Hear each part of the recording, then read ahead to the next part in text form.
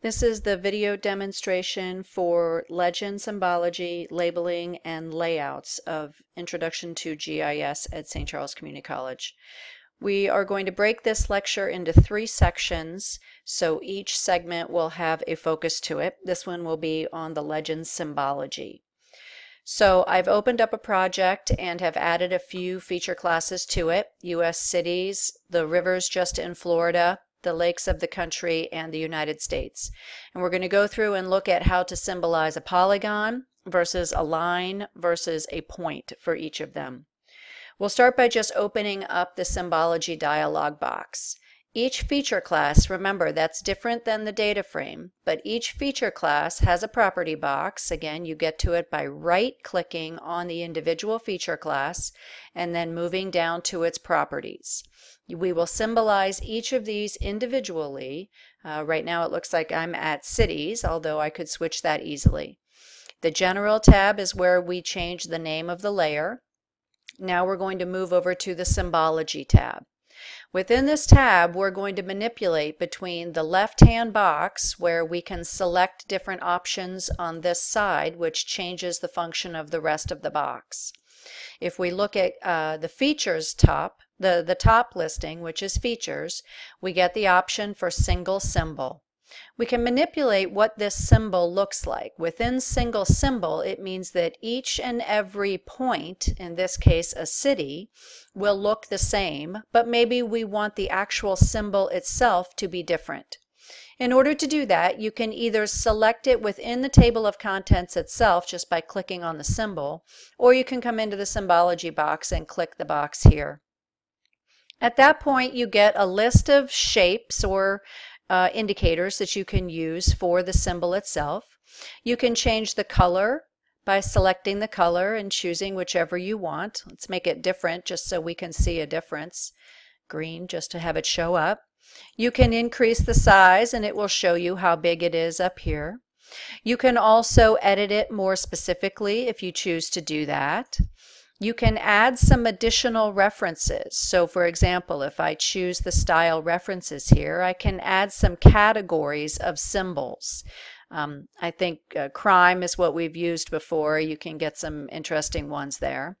But a note on that, just because one of these symbols might be interesting, or you might think that it's fun, like a boat might be kind of fun, that does not represent what you're showing. You want to be careful about making sure that your symbology matches what you're showing. So that would be misleading to make a symbol for cities be a boat, because then it would indicate that it had something to do with boating. So we're just going to maintain our traditional list, and maybe we'll change it to a star or something like that, but it doesn't have to be anything too drastically different. So I've chosen a star. Again, I'll change the color back to green just so we can see it. You can't see that very well, so let's change it to a different color green, or maybe orange. How's that? And then once we select OK, we can see its representation here. And then when we select OK in the final box, we can see that not only do we see the difference in the table of contents, but we can also see it on the map as well. Now, each different type of feature class that we have has some different options. So let's switch over to a new feature class. Maybe we'll go to the states, the full states. I can switch that to, or open up the property box for that, and either leave each state the same, or I can alter it. One thing that's pretty useful to do for states is to make it a background. I might often in an assignment ask you to make the states hollow, which means that it has no color, and I might ask you to increase the outline width to 1. 2 is a little bit too thick, but you can play around with this and see how you like it. This way we can still see the outline of the states, but it doesn't distract from the other things that we're talking about. If we want to make some other changes, we can also switch how the symbology is presented by using, instead of single symbol, we can switch down here to categories and select unique values.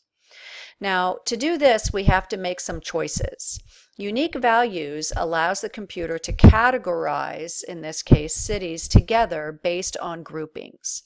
So let's say that I wanted to identify whether or not the city was the capital, and I wanted that to be represented in the symbology. I could select capital. You will have to add all of the values to it by selecting this button here. I will regularly encourage you to uncheck the All Other Values box. You can see in the count listing that there are 0. There are no records in this database that have any other identifier whether than it is a national or a state capital. Now you can choose a color ramp. You can be specific in terms of the range of colors that you want, or you can alter these individually. So let's do a couple of things here. First of all, I want to change the shape, and I want, whether it is a national capital or a state capital or just a regular city, I want the shape to all be the same. So first I'm going to change all of the symbols. Where it says symbol, I select that button and select properties for all symbols. Then I can go in and I can go back and find my little symbol that I used before, the diamond. I don't need to worry about color right now because I'm going to alter that, and then select OK. And you can see that everything changed to a diamond. Now before I go any further, I want to change the order in which the cities are listed in my table of contents. So right now the listing will be a regular city that is not a capital in any way, then the national capital, and then separate state capitals. But I would rather them go in the order of importance. So I would rather it be regular city and then the state capital. So the way we can do that is just by highlighting whichever we're interested in moving and selecting the up or down buttons. So now my order is regular city, state capital, national capital. So at this point I'm going to change the individual colors of the diamonds themselves to give an indication of importance. You can also do this with size if you want. Maybe we'll do both. So I double click on the individual symbol, and now I'm going to change the color. Maybe we'll use a blue. So we'll start out in blue, and I can change the size of this individual one. We'll do it in round numbers, so we'll start at 10. When I do so, the individual size has altered. Then I double click on the state capital. Let's give it a higher intensity of blue. We'll move down to this. And the previous one was 10, so let's change this one to 15. And then we'll go to the national capital and again give our most intense range of blue, that's almost purple, and move it up to 20 so that we have 10, 15, and 20. So at this point you can see that we have a range not only of color but also of size to indicate intensity. So now on our map we can fairly clearly identify which cities have a level of importance to them. So that would be an indication of unique value, and we can do that. These happen to be points, but we could also do that with lines or polygons as well. Now we're going to look at the option called graduated color. So we're going to do this in the Rivers category, the Rivers feature class, again by right-clicking on Rivers down to its property box, and in the Symbology tab. We will move over here through categories, which is what we just used for unique values, into quantities. Quantities has graduated colors and graduated symbols, a very similar categorization, just presented differently. We'll stick with colors for this one. The first thing that we have to identify is which category or which field within our database is going to be altered. So let's alter this by length, for example. So if our river is short, it would be one shade of a color. If it is longer, it would be a different shade of a color. Once that is selected, it prompts us with a range, although these are very easily changed. You can actually double-click right into the box itself and manually change it if you want.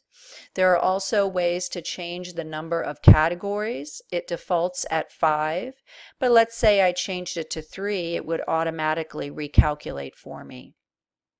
I can alter the color ramp. This happens to be rivers, so it seems reasonable that these would be green. But again, just like we did before, we can click directly onto the color and change it itself or change the width of it. Maybe we want this one to be particularly wide or have a different look to it. We can change any type of symbol that we want. We can also change the label itself. We might leave the range alone, but maybe we want to change what shows up in the table of contents. So I'm going to double click into the label box and type whatever it is that we want. I'll just make it easy here. Oops. And we'll make this one called long. So just so we get the idea, whether it's a short river of this length or a longer river, medium, or a long, even longer river. Once we've made those determinations, then we just OK the process. These are rivers within Florida, so we'll have to zoom in here so we can see a little bit more specifically. So again, now we can tell quite clearly which rivers are short and which rivers are long based on the color that is showing with them. Graduated symbol would be a similar process. You wouldn't use it with a river, you would probably use it with a point, but either way you could make the same determination. Another option that we might use is to present the data in the form of a chart. So we'll do that with some information that we have within the cities database. I'm going to jump back out to the full extent of our map, which shows everything including Alaska and Hawaii. So I might zoom in just to show the lower 48. If I go into my cities property box again using my Symbology tab, I can go to the left-hand side and select charts. You can create a chart that looks like a pie or columns side by side or stacked on top of each other, whatever your preference is. We might start with a bar column. And then it presents to you fields that would be eligible for this type of presentation. Usually these have to be numeric fields because it has to be something that is counted. So then we just go in and select what we're interested in. Maybe we want to look at the difference between males and females, although to be fair, usually that's about 50-50. So let's make something a little different. Maybe we'll compare the population of each city that is black, and if we choose that, we would select it in the left and then arrow it over. And then maybe we want to compare that to the population that is Hispanic, for example. Again, we would select it here and then arrow it over so that we have the two choices right here. Once we've selected our two choices, then we can OK the process. And then what we end up with is an imagery of individual cities, not just an icon that shows the city itself, but for example, an icon that shows the difference between the black population and the Hispanic population, which we can see listed over here on the left side. So that can be useful as well. This will be the end of the symbology portion of this lecture.